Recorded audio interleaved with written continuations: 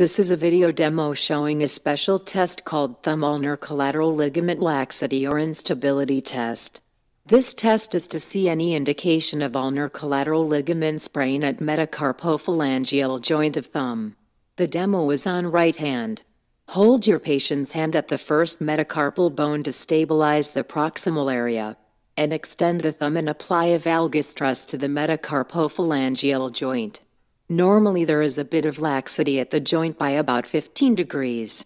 If the range is in 15 degrees, it is normal laxity at the joint.